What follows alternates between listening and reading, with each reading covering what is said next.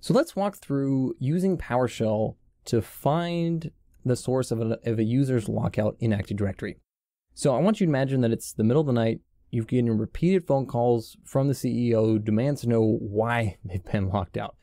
Well, you know, it takes 20, 30 minutes to get VPN'd in, pull up the event viewer after you've already PD'd the server, and then find that lockout and then look for the source. You know, you can keep doing that, or great opportunity to learn some PowerShell. So first couple of things we'll need to know to be able to do this with PowerShell. I've got a test user that I'm going to be using, calling it user 001. The lockout ID for an account lockout is 4740. The way the lockouts work is that the PDC emulator will always have an event in their event log for the lockout. So we need to find the PDC emulator using the get80domain commandlet out of the Active Directory module. And we can see in our demo environment here, it's just prod DC. And so then I'm going to assign that to the PDC emulator variable.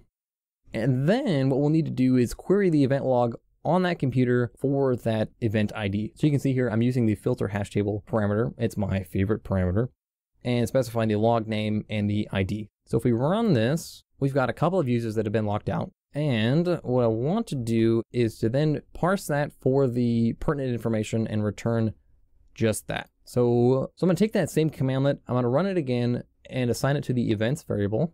And then we can look at the message property for that variable. This is all the information we need. So we got the username, we've got the caller computer name. So the caller computer name, that's where the lockout originated from.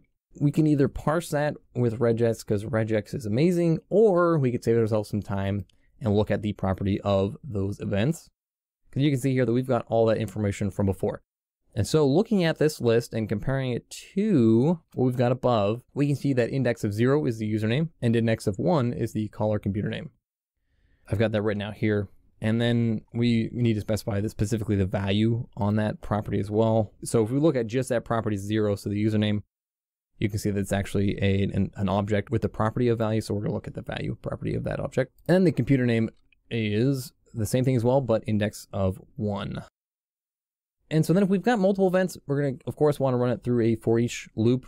And so I'm doing that here, and I'm outputting it as a PS custom object. So I'm grabbing the information that I think is important and then just outputting it as its own custom object. So if we run this for each loop, we can see that we had 2 lockouts, one for user 001 and one for the test user. So after doing something like that, the last thing I like to do is to make it into a function. So of course, I'm going to have to do this over and over and over. So I don't want to leave it as just a snippet of code. So I've got a function here that I've written called get80user lockout source. In the parameter block, you can see that it takes one parameter called SAM account name. And I've called it SAM account name so that I can accept pipeline input. So you can see value from pipeline by property name equals true.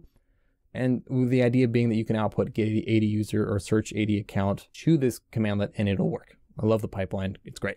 For the begin block, the PDC emulator, that's going to be the same for every single object passed to it. So that's why it's in the begin block.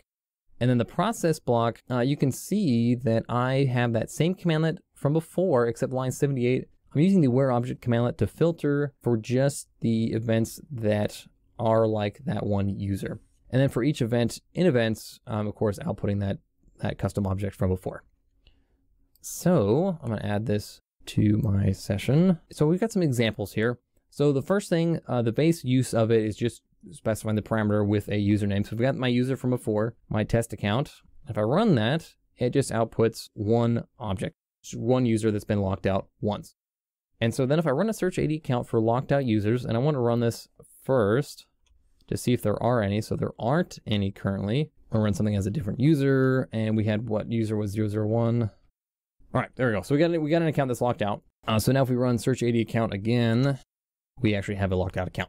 So then we can pipe that to get80user lockout source. And you can see that we've got 2 entries this time. So one for just now, so 10:20, and one for earlier at 9:30. The last example I wanted to give is outputting this to a CSV because you may need to give this information to someone else. They can look at it in a spreadsheet or whatnot. And so I'm going to specify a CSV path.